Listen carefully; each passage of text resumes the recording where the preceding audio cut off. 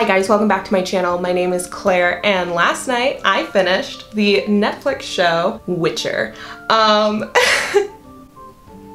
What an experience. So, I have never played the game, never read the books, knew nothing about the world of which this show comes from. I went into this very blind. I am a big fantasy fan, but I have talked to people who are not, and often they'll say that they don't like fantasy because there's no real rules and things happen willy-nilly and it gets very confusing and there's so many complicated names for the people and the creatures and the places and it's convoluted and over the top. And this show embodies that point of view, for better or worse, entirely. That being said,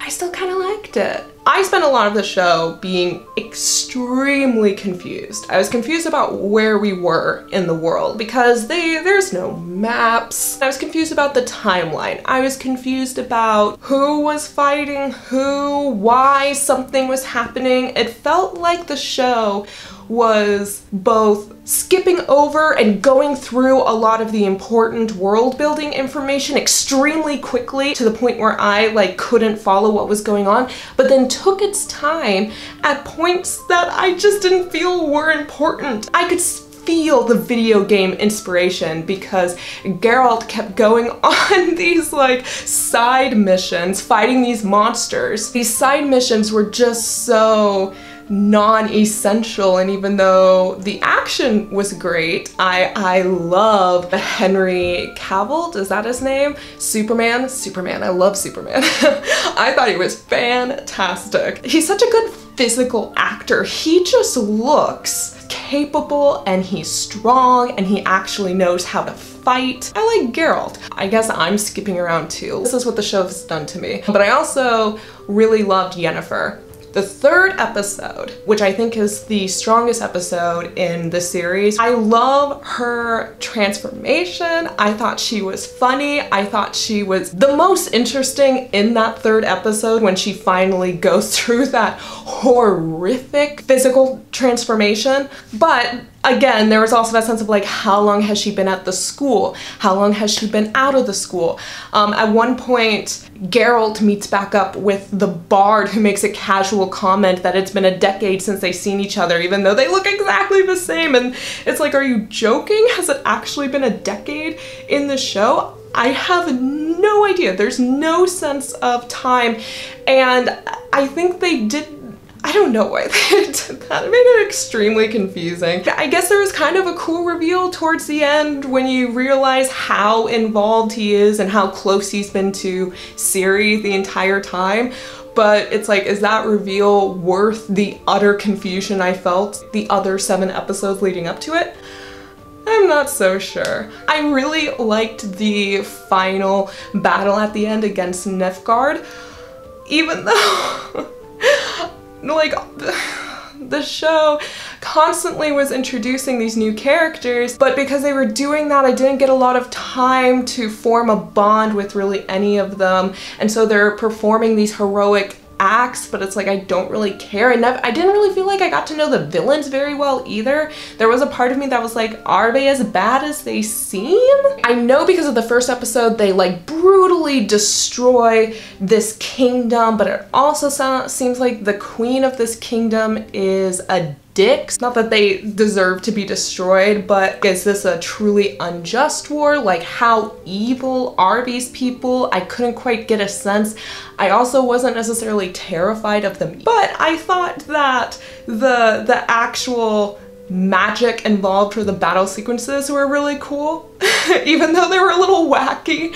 And I often was that doesn't seem like they should be able to do that, but whatever, because it looks cool.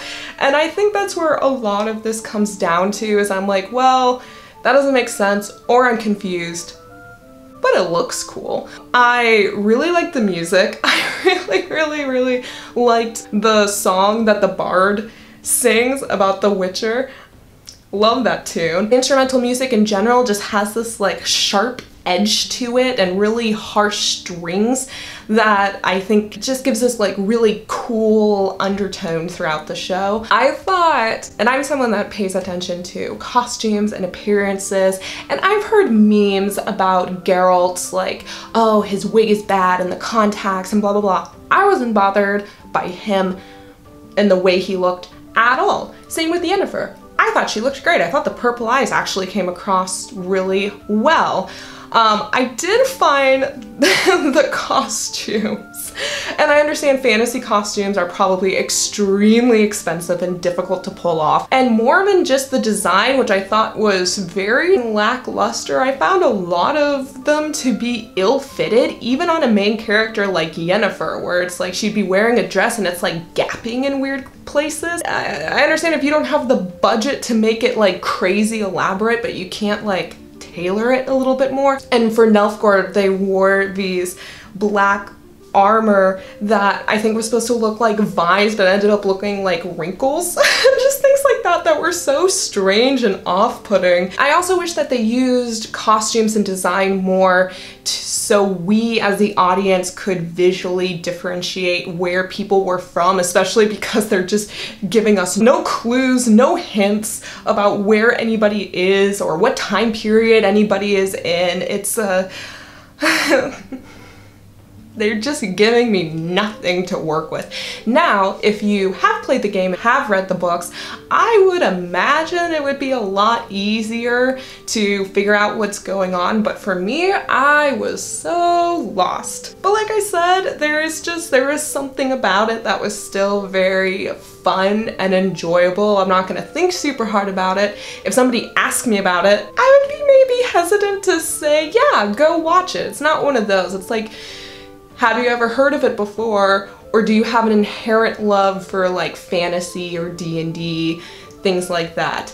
Then maybe you'll enjoy it in the same way I enjoyed it. And after the last episode, I want to see what happens. I want to watch more, but I'm not holding my breath for it because on a narrative level, I felt that there was something so lacking. There wasn't good connective tissue, but it also wasn't something that was like grabbing at my heart. And I think that's maybe because there were too many characters, it got too confusing with the different time and place. Maybe now that they've kind of established everything, the world will feel more clear in a season 2, which is why I would definitely give that a chance. But if it's equally as confusing as a season 1, I don't know if it's a series that I'm gonna stick by through the end, but for what it is, I did have a good time. So let me know if you've watched Witcher and what your thoughts about it, especially if you were familiar with the game and or book, if that definitely helped you have a better footing for this very elaborate and convoluted world. Let me know down in the comments below. Make sure to like this video and to subscribe to this channel so you don't miss out on any little mini reviews like this in the future. And I will see you guys next time. Bye!